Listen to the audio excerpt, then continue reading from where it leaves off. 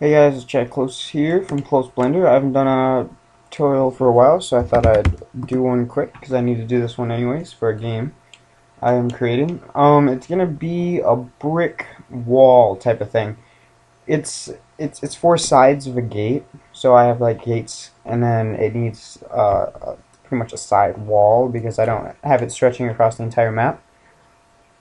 So for some reason, alright, I haven't used Blender for a while. This is odd. I'm trying to use Unity controls. Well, it's not working so well. So, all right. So first, we're gonna just gonna add a plane in here, and then what we're gonna actually do is we are going to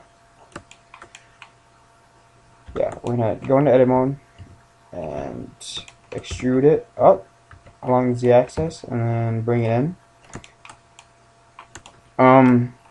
We're gonna have kind of like a trim on the sides, and then type like a what am I saying? And then a brick in the middle. So let's get a base that we like. I don't want it too complicated, but I don't want it too not complicated. If that makes any sense.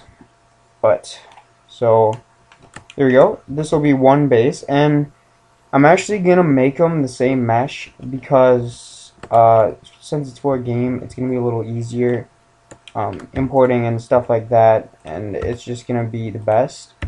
But I do kind of want like a crease right here, so I'm just gonna do that, and if you enable limits, you'll be able to do it.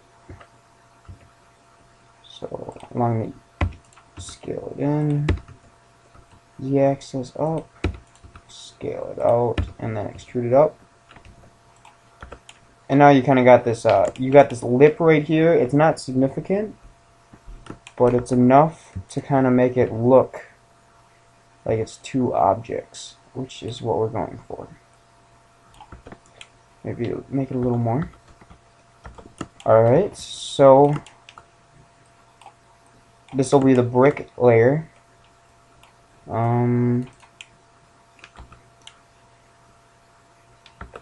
Make it a little more, probably we'll go right about there. And then we'll go in here and we'll do the same thing. We'll extrude it up on the e-axis or the z-axis. Scale it in, or extrude, scale it in. Extrude, scale it up. Extrude, scale it out. And then we're gonna get the top portion, which is kind of gonna be the same look as the bottom. Scale this in a little bit. I'm going to make the top a little longer.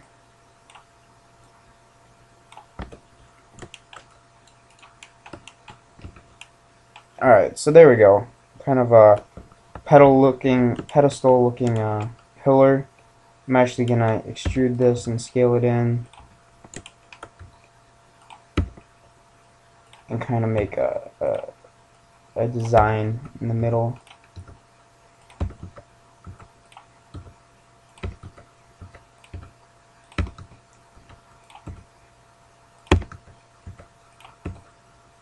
So it's not so boring. Alright.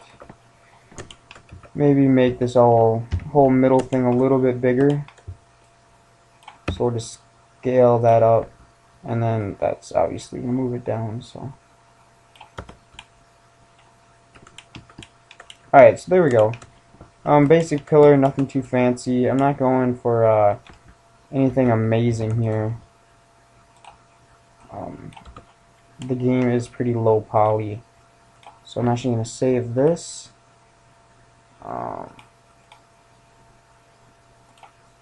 The game is for an Android too, so I kind of want it low poly, and we'll just put it in the folder gate and then sides.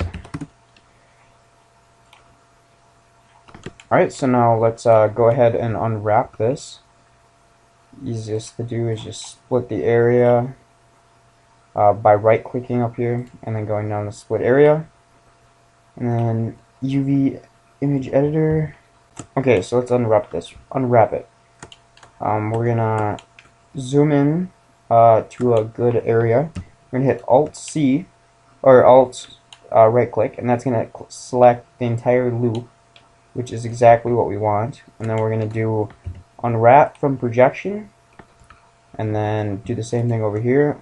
Unwrap from projection, and now they are the same scale, although they are not lined up. We can just grab it and align it like so. On this way, when we texture it, we only have to texture one side, and every side will look the same, which is kind of what we're going for. So, one problem is the bottom is gonna not show up right, and the top won't show up right. So, you project from view, you project from view, a grab, and then we'll go Control 7, select the bottom. If I can select the bottom, you project from view, scale it down, and slap it over here. Now if I select it all, as you can see, there we go. So now let's just make this a little bigger on the screen.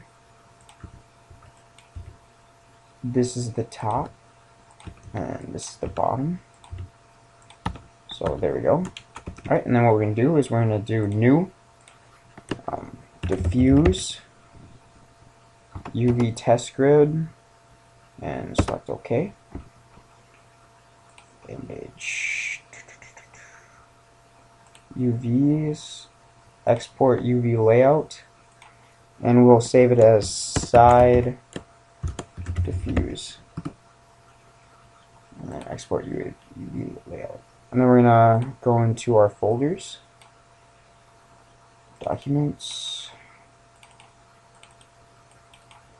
find the file wherever you put it,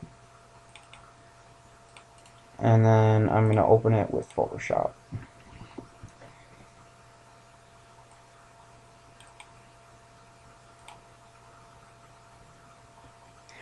Alright, now let's begin.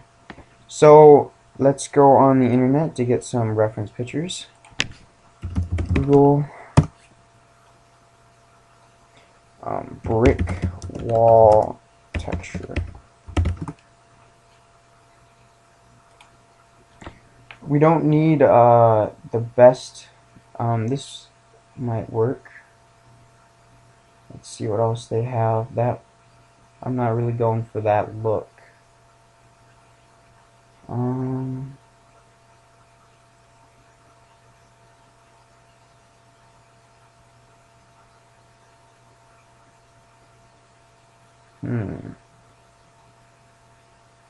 This might be the best bet.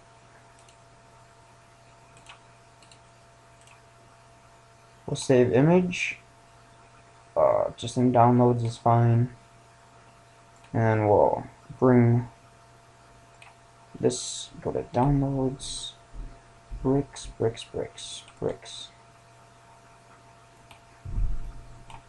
That didn't work. Open with Photoshop. And then it actually appeared in my bottom screen, but I'm just gonna select it all, Control C, and then go in this window. If it selects it.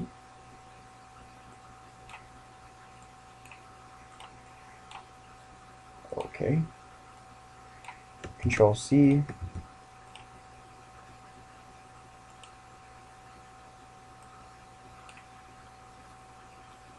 Control C. Alright, there we go. Took it long enough, but we got it. Alright, so let's bring it in 100%. Gonna zoom in a little bit. And we're actually just gonna use this once. So we're gonna Control T, and we'll scale it up so it's big enough. Zoom in more. So we want it right about in that gap we made. and it acts as the buffer. Make it a little bigger. Alright, so I think that will be good, and as you can see, there's some copyright on that. So we're gonna move it over. There we go. Just check the gap, check it, and it's good. And then we don't want this half because it's showing on our bottom. So zoom out a little bit and just erase it all. Now for the tips, we're gonna look for a porcelain type of texture. I have no idea how to spell it. How do you spell porcelain?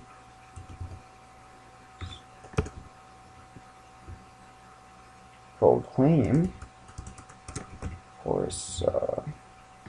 There we go. Porcelain. Porcelain texture. Alright. That has a low pixel count, so don't really want that. Or this one. 256. It'll work. Actually, I'm just gonna copy image. Open up Photoshop, edit, paste. Don't need that, alright. And I'm just gonna keep pasting them in the areas that I need. Zoom in a bunch. Or not a bunch, but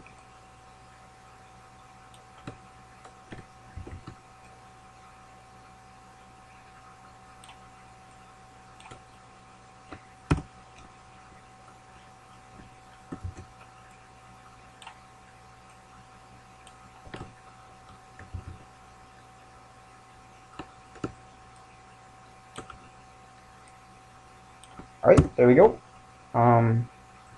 It looks good, so we're gonna go ahead and save this diffuse. I'm going to save it as Photoshop, although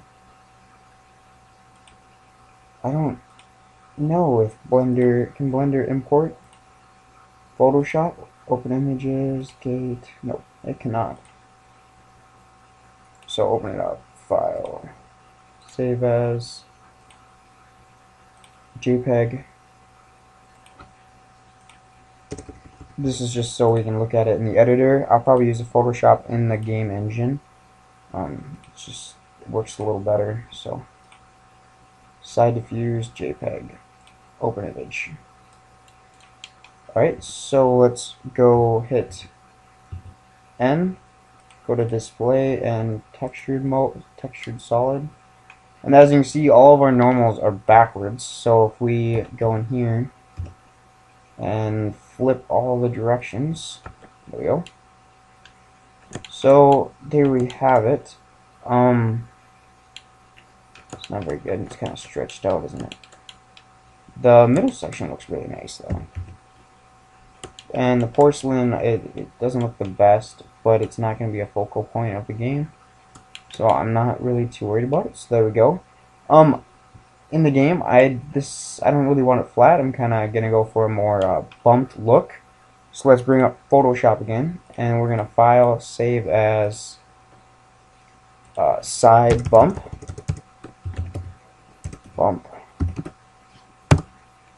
And we're going to make a really simple bump map. This is how I make most of my bump maps. It's the simplest way to do it, I think, but you just go to image, adjustments, black and white, no, image mode, grayscale, yep, okay, merge, discard, alright, and then we're going to go to adjustments, brightness and contrast, crank up contrast, and then you can kind of get the amount of depth you want. I'm going to go about right there, see how that works. File, save as bump JPEG, delete the copy part, and save. Okay. And then in here we're gonna create a material. And we'll do it in Blender Render just because I'm not gonna set up cycles. I know how to do it, but it's not what I'm focusing on here. So material is fine. We're gonna create a new texture, and it's gonna be image or movie, open, side diffuse JPEG, and we are going to set mapping to UV, and that's good. And then we're gonna create a new texture, image or movie, open. We're gonna select the bump map this time, go to coordinates to UV, and then down here deselect color and select normal. And I don't think I have a camera in the scene, so if we add camera, rotate it 7, grab, rotate. If you hold Shift F, you can fly around a little bit.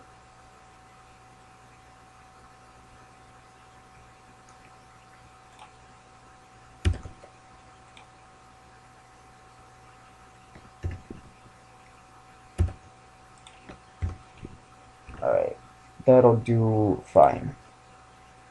And then let's just quick render it. We don't have any lights. Add a light or a lamp point.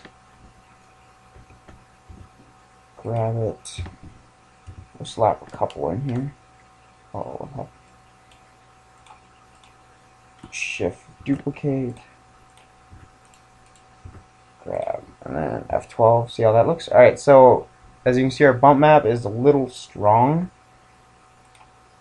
So in here, we can select our plane, go down to this texture, and then down here where it says normals, just make this like 0.1, and render that out again. And there you see, it's a little less, and it's looking pretty good. Our porcelain doesn't really have that much, but that's fine. So there we go. So there's a simple tutorial on how to make a pretty simple brick post. Hope you guys like it, subscribe, and keep listening for more.